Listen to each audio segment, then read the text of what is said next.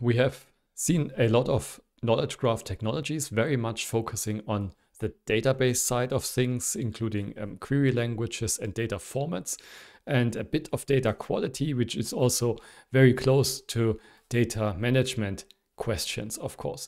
Now, this is not the only things that you can be interested in when you're considering knowledge graphs. And there are certainly other topics that one could also study in a more extensive course, possibly also in future versions of this course, but not in this year with 2021 being a corona lockdown year where we have to shorten a bit.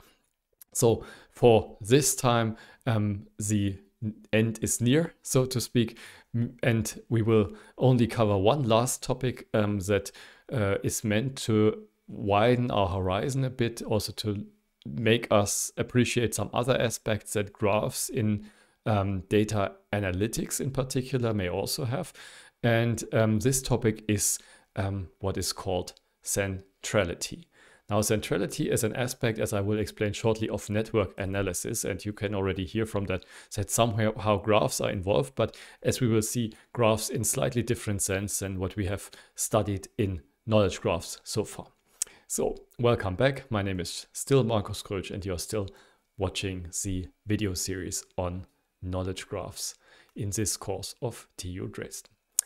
So the question I would like to address today is how to find important nodes. What do I mean by that? Well, query languages, of course, give us a lot of ways to find relevant tuples of vertices in a graph, or simply relevant vertices. So we can filter by many conditions, we can express many requirements.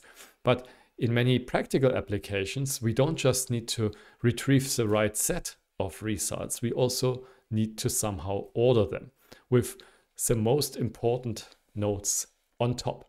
Now, what is most important is obviously not easy to tell, because query results in a query language as such are matching the query. So they are not better or worse than any other query result, and there's no obvious criterion by which to order them, rank them in their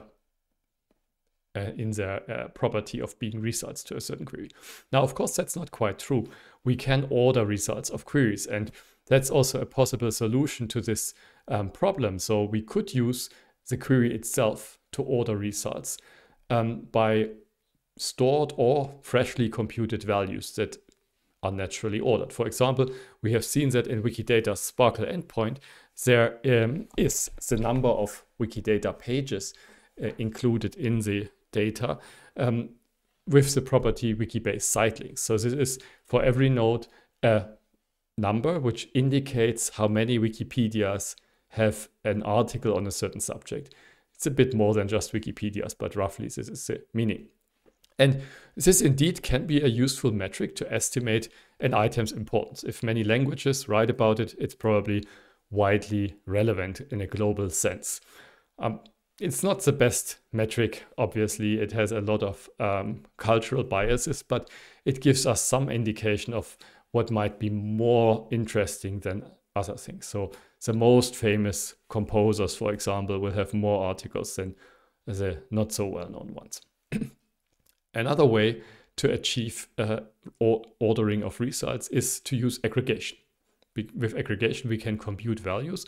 For example, we could order films by the total number of awards that they have received. Again, this is a very coarse metric. Obviously, it's not just the number of awards, but the quality maybe of the awards that you might be interested in. But still, it's better maybe than having a random order or an order by alphabet only. Okay, but this is still very limited. And the problem, of course, is that these approaches are highly application dependent and limited to notions of importance that are relatively easy to obtain by a query.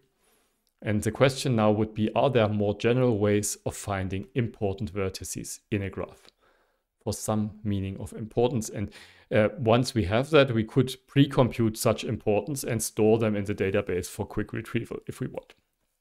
Okay, now this leads us to networks. And in networks, we want to solve often similar questions. So that's something that is studied in the field of network analysis.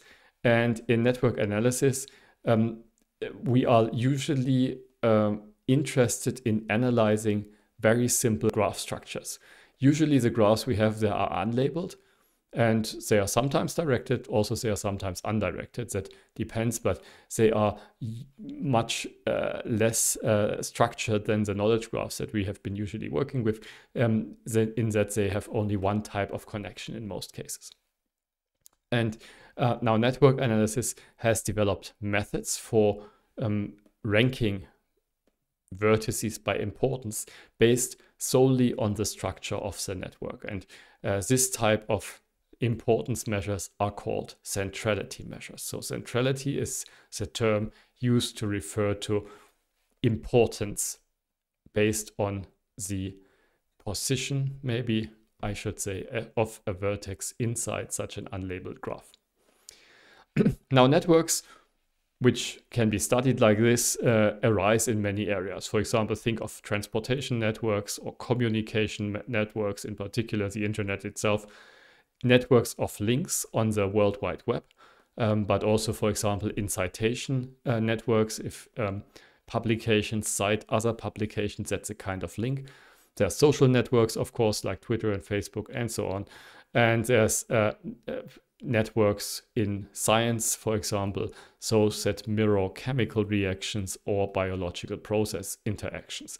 So many things can be captured in a network, which has only one type of connection. Maybe it's directed, maybe it's not, but where the graph structure is a uniform kind of information. And of course, once you have such a network, for example, a transportation network or a network which describes chemical reactions, you can also store this inside a knowledge graph. So it is possible to store a network usually as part of a knowledge graph. So for example, Wikidata, also has some aspects of networks stored inside. So certainly you can figure out some transportation networks, some public transportation networks, underground stops, and their connections are fully mapped inside Wikidata. But there's so much more in Wikidata, of course, and it's much less uniform. There's not just transportation, there's not just science, there's not just social connections between things, but there are many other things. And just forgetting about the different dimensions of Wikidata and just treating everything as one big graph is probably not very helpful, not very interesting. So main message at this point, networks are also graphs, but they are different from knowledge graphs in a certain sense. They are more focused on plain structure, and doing this makes most sense if this structure describes some common phenomenon, which is the same throughout all of the network. So for example, connections in the road network, they have a similar meaning no matter where in the world you might consider them, and it might be then meaningful to study such a structure as a whole and to analyze it. Whereas with knowledge graphs, you can have very different topics and very different linking structures in different topics, and it is not very meaningful to study it with a uniform approach based on the overall connectivity structure. And it's better to maybe focus on some part of it and then apply the methods that I'm talking about here. Okay, so that's network analysis and their notion of centrality. Now, the big question, of course, even if you restrict to such a simple network, is what does important really mean? When we say we want the most important results on top in a query, that's easy to say, but in practice it turns out very challenging to figure out what is the most important result for a query. And of course, network structures will only answer this question in part. It's not the only way to answer this question, and it is sometimes a good and sometimes not such a good way. But even if we are focusing on a pure network structure, there are still many different ways in which we could define what is important to us. Let me just list to you some considerations of what we could look at here. So first of all, the question is, what does the network even mean? So what kind of information is stored in this graph structure? And the notions that is often underlying the notions of centrality that I would like to present here is that networks often describe some kind of flow of something. It's clear for a transportation network on roads, of course, there's something flowing, goods, for example.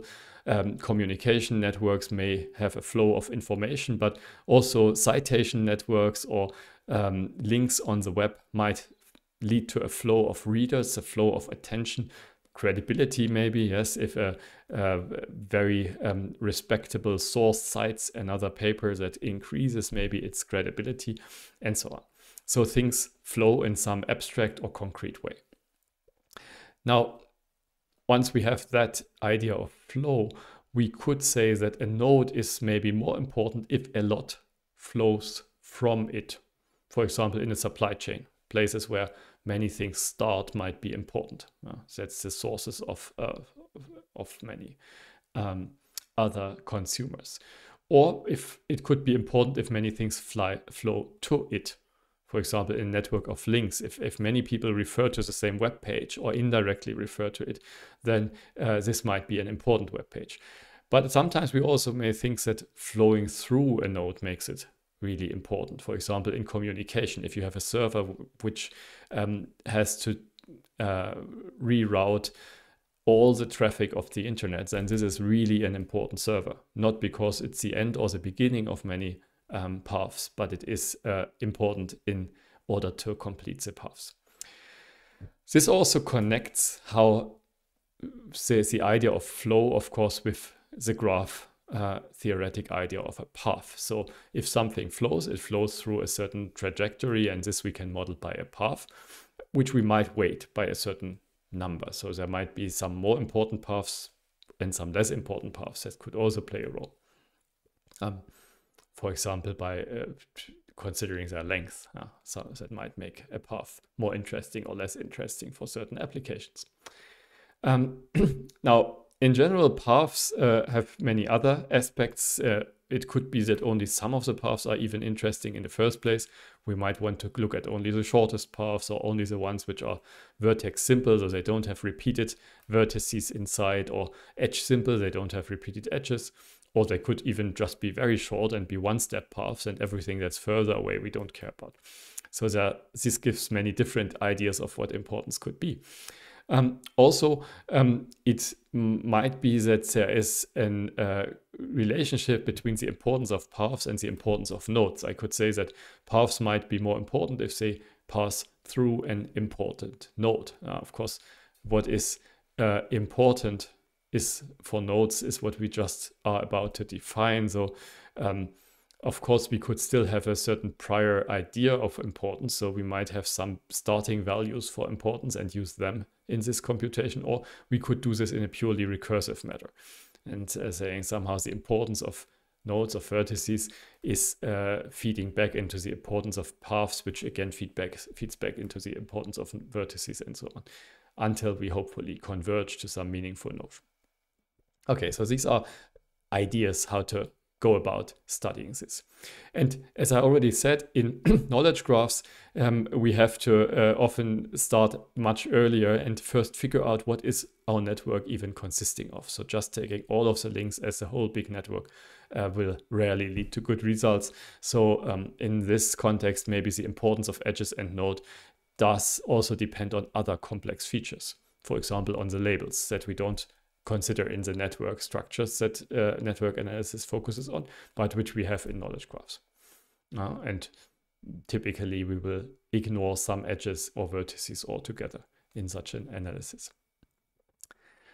Right, so this is a set of first considerations of ideas that one can look at for this idea of defining importance. And as you can already see from that, there's many different perspectives one can take there, and this also leads to many different notions of importance. So there's not one notion of centrality or one notion of universal importance that you can define with network theory, but rather you have many different options which you can choose from depending on your application, depending on what you think is best for a certain setting. Nevertheless, it's still not as application specific as the examples that I gave you initially with the Wikidata site links, for example. That would be really specific to one application. Whereas here we have many measures that could in principle be applied to an arbitrary network. But which one makes sense in a concrete setting, of course, you still have to decide. Now, let me start with a very simple example of such a centrality measure, which is really easy to understand and to compute, just to warm us up a bit. So this one is called degree centrality, a very primitive form of centrality that simply looks at the incoming or outgoing paths of length 1. No other paths are considered. We say the in-degree centrality of a directed graph is given by the in-degree of each node. So the centrality is a number, and the number is simply the in-degree, the number of incoming edges. The out-degree centrality is the number of outgoing edges, and generally the degree centrality, especially for undirected graphs, is simply the number of incident edges that exist for a certain node. So no matter whether they are incoming or outgoing. Okay, so this is simply counting neighbors, so to speak, or counting the edges if this is a multi-graph.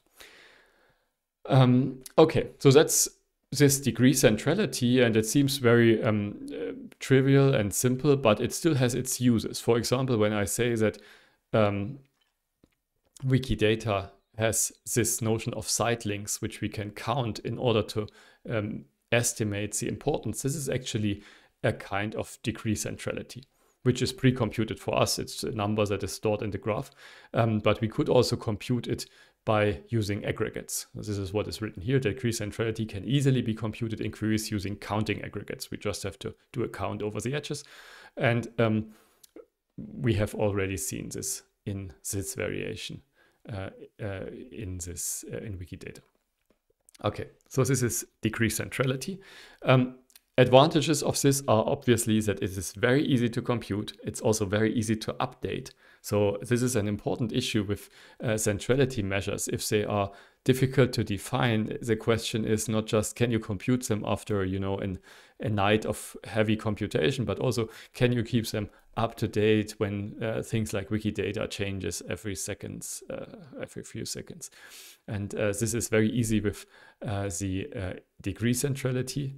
Very local property. You can easily update it whenever you change something locally. But of course, it also has some disadvantages. And the obvious disadvantage is that it's so primitive as a measure for importance. It only looks into the direct neighborhood and therefore also is very easy to manipulate. I mean, if you are just given a graph by nature, for example, if it's a graph of protein interactions, then you do not have to worry too much about manipulation going on there. But if your graph is the web and your importance measure decides how high up somebody will rank in your search results, then you have to worry about whether this can be manipulated, whether somebody could try to fool you in order to assign a higher importance to their node than to other nodes.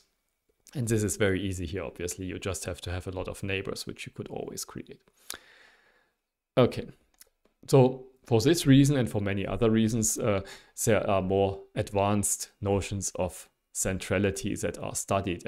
And one I want to start with in this lecture, in this video, and then also continue with some variations of it in the next video. And this is going to be the eigenvalue centrality. And this notion of centrality starts with an idea that is called the random walker. Now, how does that work? Well, we can model flow in a network by asking where a particular thing that moves randomly across the network would likely end up. So important here, we move randomly, and what moves, of course, depends on the network. If you have a transportation network, maybe you think of a goods a vehicle with goods moving randomly. If you are on the web, then moving means somebody clicking a link to another web page, and it's much more justified to assume that this happens quite randomly. Yes, people just click on things more often than they just drive down some road with their lorries. Okay, so something moves, and we want to know where it would probably end up, all other things being equal. And this is what leads to the idea of a random walk. So a walk like this may start at any node of the network with some probability. By default, we could just assume it's uniform. It's just one out of all of the nodes on the network with the same probability for each. But it could be a different starting value if you want to change that. Yeah.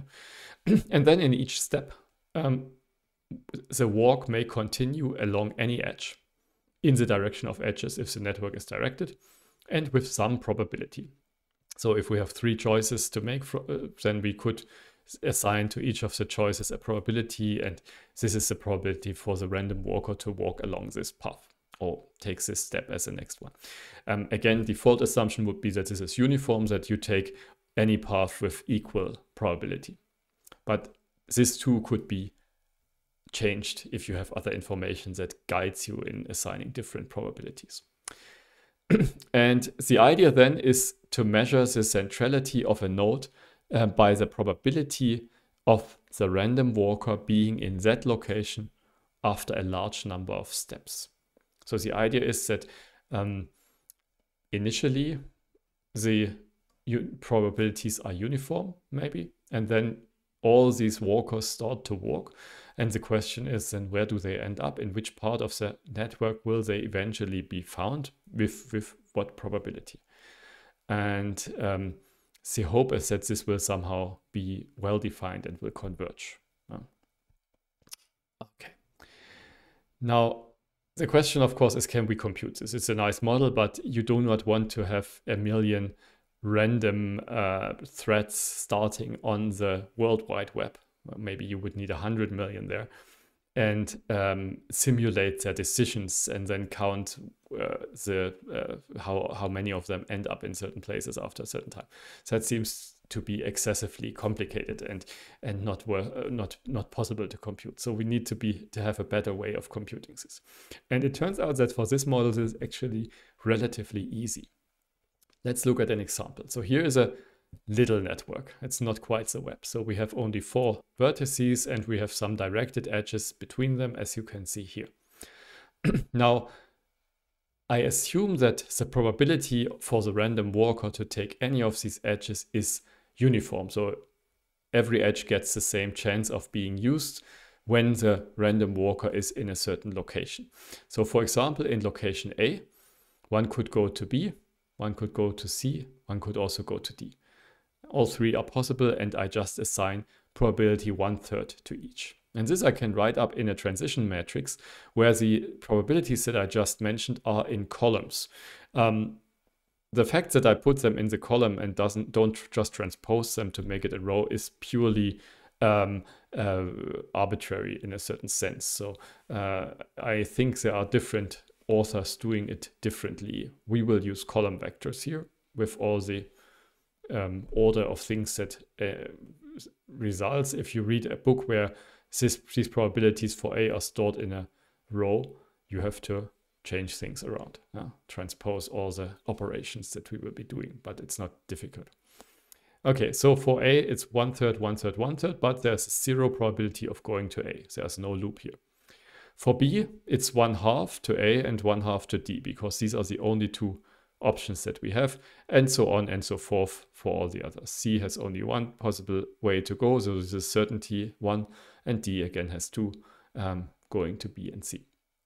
Okay, now I would like to simulate or think of the random walker on this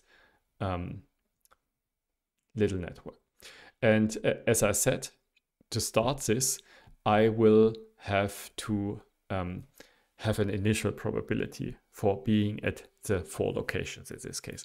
And I will also choose this uniformly. So I will have 1/4, 1/4, 1/4, 1/4. Each node gets the same chance.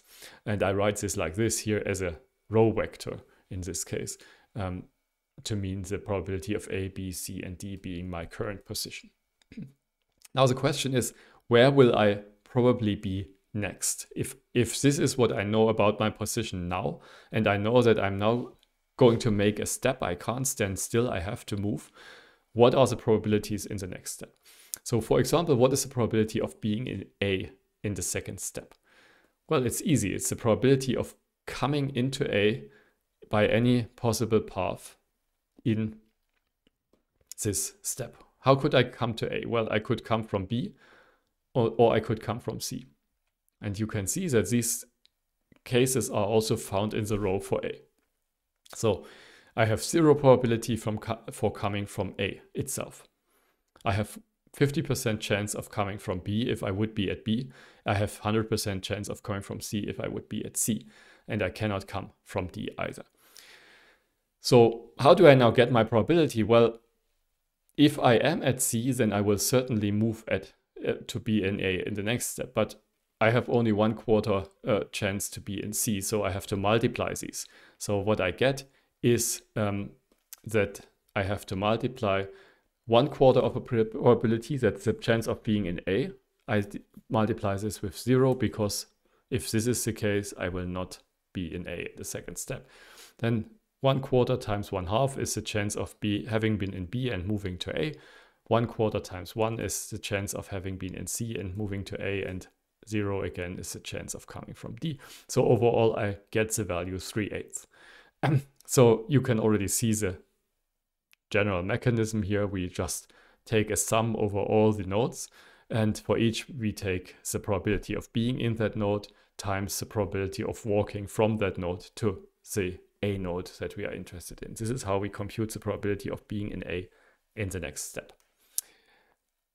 And now we can do this for all the nodes, not just for A, where we get 3/8, but also for B, C, and D. And it turns out for them, the values are actually the same, though for slightly different reasons, so with slightly different sums. And well, as you can see here, these decimals here, we can also, or these numbers here, these rational numbers, we can express here with these decimals of this value roughly. So some things have changed. It's no longer 25% 4 times, but somehow some of them have been reduced, some of them have grown. Overall, the sum of this still is 1. Okay, and now I can continue, right? Now I know that with these probabilities, I'm in the nodes, and I can apply the same process again and use still, instead of 1/4 4 times, I will use these probabilities in these places and do the same computation and update my vector. And if I do this, I get this series of vectors, which if you look at them may not tell you much. These are the exact values, but if you look at the decimal approximations, you see that things are looking quite good. So we go from 0.31 to 0.34 to 0.33, and also in the second and further positions, the values seem to get changed by smaller and smaller amounts each step. So there's a certain hope, if you see this, of course, that this process might actually converge, that if we continue this for a while, the numbers will become very stable, and we have computed something which is maybe meaningful, possibly. So far, we just dumbly computed something. Whether it's meaningful or not, one would have to prove. So this is not automatically given just because of the fact that it converges. Okay. Okay, but this computation, if we continue it, will lead us to the concept of an eigenvector. So eigenvector, by the way, this is of course a German word. Eigen means self, comes from eigenvalue, eigenwert, as the German word would be, and yeah, a mathematical term that has made its way into English language as well. So eigenvectors is what I want to explain, but as I said, the first question to ask is maybe whether this iterative process in the example would converge to some limit. And at least for this example that I gave you, this looked promising, and it turned out that indeed it does converge. And the value it converges to is actually expressible with much smaller numbers here in the fractions than I was getting in the continued computation.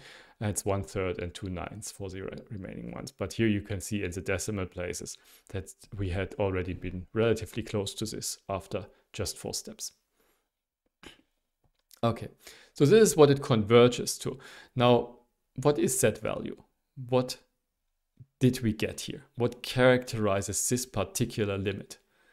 Does it have any nice mathematical properties that makes it interesting and worth computing in the first place? And well, it turns out that if I write this vector now not as a row vector but as a column vector, so from top to bottom instead of from left to right, then we have the following equation being true. So the matrix of probabilities multiplied by this vector is again the vector. Now, I should maybe here have a little t. So this is the transposed version of this vector. Now, so this is the computation we can make here. And it turns out that this is true for the matrix that we had. And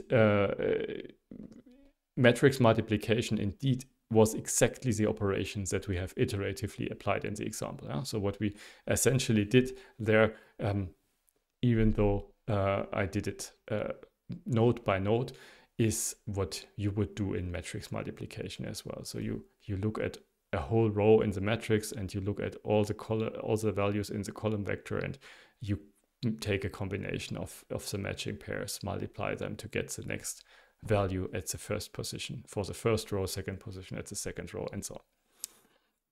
Okay, so if we have a limit like this, then it satisfies this equality. And now we can come to the notion of eigenvectors. So given a square matrix M of real values, real numbers, a so-called right eigenvector of M is a column vector V, not transposed, I'm not sure what I was talking here. So just column vector V that is not the zero vector. And so zero vector doesn't just have zeros in it, and for which there is a real number, lambda, such that M times V is equal to lambda times V. In this case, the lambda is called the eigenvalue of M. So this is a general mathematical definition of what an eigenvector and an eigenvalue is. Well-known concepts in mathematics. You probably have seen that in your algebra courses, undergraduate courses. So I'm not telling you any new things here. But the new thing, of course, is that we now want to use it to estimate the importance of nodes. And so this is going to give us a type of centrality. So I say here the emerging centrality criterion is called the eigenvector centrality. Maybe we should clarify, how does it actually emerge? What emerges here? Well, what we computed is a vector, and it has one entry for every node in the network. And this entry is a number, in our case, between 0 and 1. The idea is that this number gives the importance, the relative importance of the node as compared to the other nodes. So you see, in our case, the first node would somehow be more important than the other nodes in this particular vector. Okay, so that is the idea. Define a centrality by this equation. Find this vector and then you're done. Okay, right. There are some question marks that we have to find answers for, I guess. If you follow this, you might have some questions yourself. Yeah. So first of all, something that I should remark is that, of course, any eigenvector can be multiplied by a scalar. Since the vector v appears on both sides of the equality, if we just multiply its different coordinates, its parts, by any number, then this multiplication will affect the value on the left and on the right equally. So there's another eigenvector for the same eigenvalue. So the eigenvalue stays the same. The lambda is always the value we have, but the vector itself can be multiplied by any non-zero number to get another eigenvector. So we have a lot of choice which one we want to pick. commonly, what one does is one normalizes the eigenvectors so that the sum is 1. Of course, only for positive eigenvectors. There could be negative numbers in here, I guess. So for positive ones, we would normalize them so that the components sum up to 1, because then we can interpret them as probabilities. But of course, if you are only interested in ranking by importance, then the exact values are not important. It's only the question, what is more important, what's less important, not exactly what the absolute value of this component, of this centrality is. So centrality is always a measure which is for comparing to other nodes. And so multiplying all the centralities with a non-zero number does not change anything in this ranking that we would get from it. Okay. Of course, this is not the only reason why there could be multiple eigenvectors. It's not just because we can multiply each of them with any number. There can also be completely different eigenvectors for different eigenvalues. And this is a general property, again, which you should know from mathematics. So the eigenvector is not unique, or the eigenvalue is also not unique. So matrix can have several such vectors. So this raises some questions, doesn't it? Because if we want to define a centrality and then we have several different vectors with different rankings, maybe some of them even with negative numbers in them, this wouldn't really work, right? So this would somehow not make much sense. So we have to clarify why we can assume that there's exactly one eigenvector for this centrality to be a meaningfully defined concept. And so this is listed here. So to define a centrality measure, we still need some guarantees.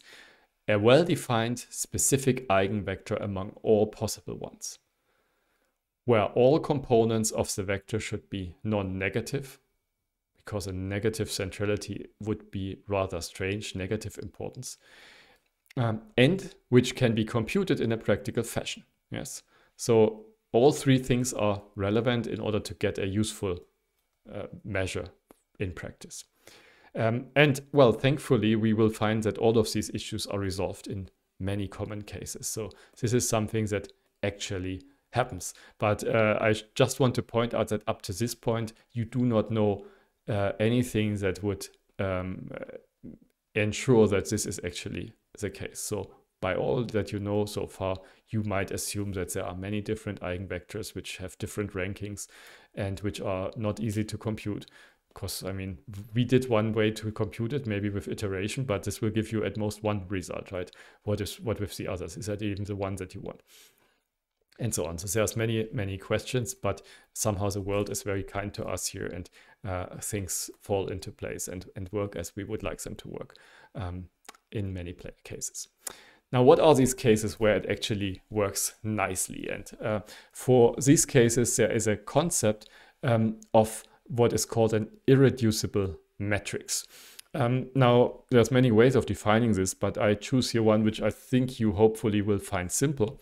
So I'm looking at an n times n matrix, M, of non-negative real numbers. And any such matrix, no matter what the numbers are, whether they are probabilities or something completely different, gives rise to a directed graph G of M, which has n vertices, and where you have an edge from one vertex to another, if and only if the entry at the position ij in the matrix is greater than 0. So we have non-negative real numbers, but they can be 0. And for those which are greater than 0, we say that there's an edge. Okay, so it's very similar to what we have just done in our little example. There I have assigned specific numbers to the edges, but the important thing is that there is a non-zero number for every place where there's an edge. And now I say that such a matrix is irreducible if this graph is strongly connected. So if I can go on a directed path from any node to any other node. So there's always a way to go to any other place just following the direction of the arrows. Okay, and this was what we have just seen in the example. So in fact, any stochastic matrix where the columns express non-zero but not really necessarily uniform transition probabilities in some strongly connected path is irreducible. So if you have a strongly connected graph you start from and you assign all the edges some probabilities, then this will give you an irreducible matrix. Just one of many ways of getting such a nice matrix. Okay, so this is what we call an irreducible matrix, and now there's an important result in this area, which is called the Perron-Frobenius theorem, which states in one version here the following. So consider a square matrix M of non-negative real numbers, just like what we had above. If this matrix is irreducible, then first item, M has an eigenvalue R that has the highest absolute value among all eigenvalues, and that is positive. The highest absolute value. So there could be negative eigenvalues, but this eigenvalue has the highest absolute even when compared to the negatives.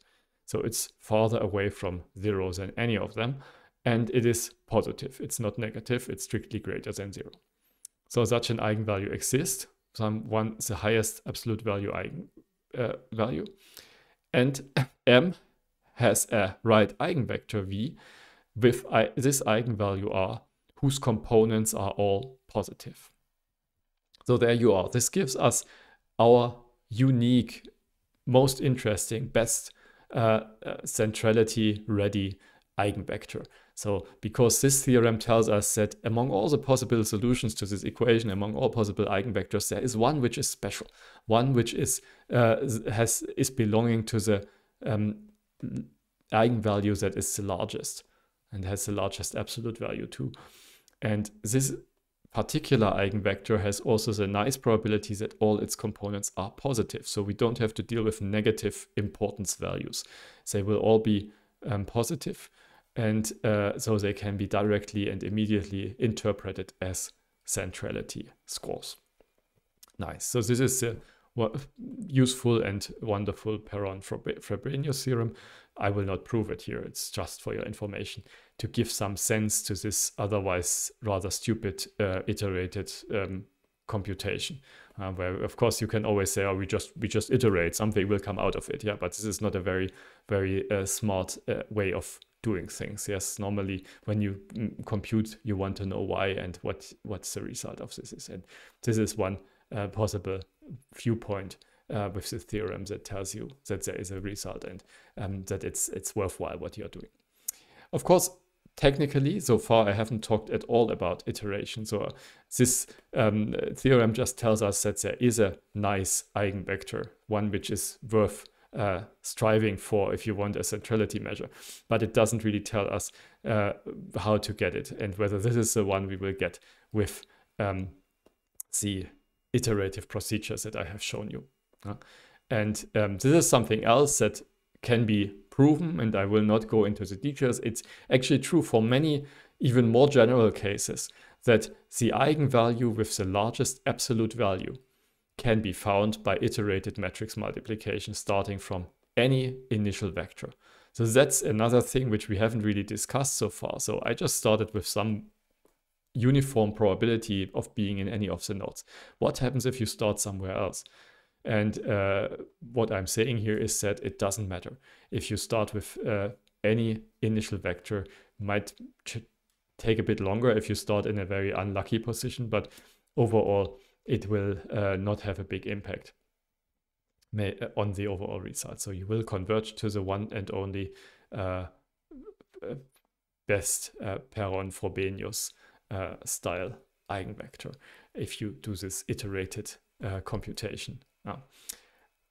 That's quite nice, isn't it? It's quite amazing how everything works together in order to please us and make it easy for us here. So for common networks and stochastic matrices that so common in the sense that you find them in applications, this computation with the iteration actually converges very quickly in comparison to the size of the network.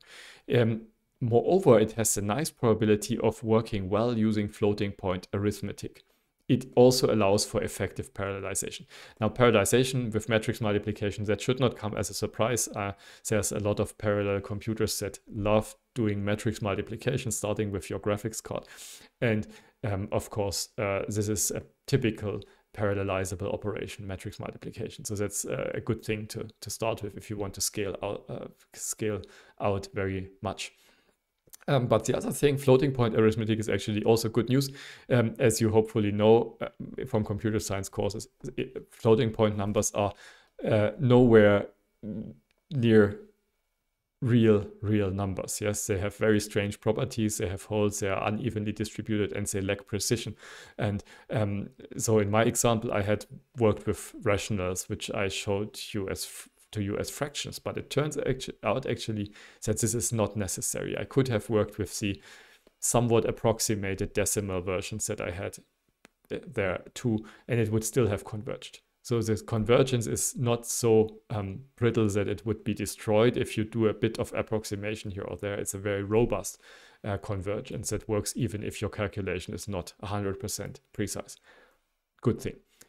Okay, so there are some restrictions, obviously, because I have required that the matrix is irreducible, or equivalently that the graph is strongly connected. And what does that actually mean, strongly connected? Well, there are two kinds of structures that are preventing strong connectivity. The one is what is called a dead end. Dead end is what you would think it is, a cul-de-sac, a place where you cannot continue further.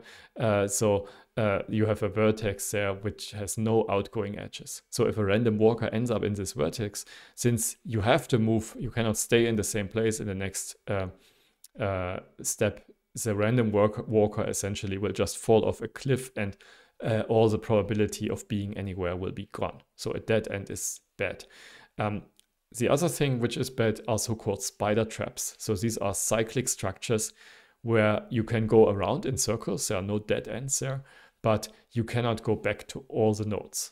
You can just go to certain places inside the spider trap. Why is this called a spider trap? Well, because a web crawler is also called a spider. And so if a web crawler like the one of a search engine is going through the web and it gets into such a substructure where the links are only going round and round but never back to the rest of the web, this is a spider trap. So it can trap a crawler, so to speak. It will not find its way out. And okay, I already gave you the intuitive explanation for these two structures being problematic. So the dead ends are the ones where we go over the cliff edge and lose the probability weight. And if you have a lot of paths towards such a dead end, then eventually all the random walkers will be going that way, and the result will converge to zero. There will not be a probability left that you are still in your graph, because everyone is jumping down this cliff, which is obviously bad and something we do not want to happen. Spider traps are not quite as destructive, but they are also problematic because they will drain the weight from all the other vertices that just have a path towards the trap but are not part of the trap. So once a walker is in the trap, it can only move around, and eventually all the walkers with some probability will end up there. So eventually the centrality of the nodes which are not part of the trap will be down to zero, and only the nodes inside the spider trap will still have a non-zero value. Okay, so these are two cases where iterative computation does not lead to good results and where you cannot apply this. So on one hand, this is kind of obvious. On the other hand, it should be also a little warning to those of you who thought, oh, well, you know, why do we have to study the math of this? Just let's do some iterative computation, looks good. So let's just apply that and get the value. So this is not so easy. So these structures are problematic, and the theorems that I showed you explain why they are problematic. And now one can think of possible solutions of how to avoid these issues. And this is what I will talk about in my next video. See you soon. Bye-bye.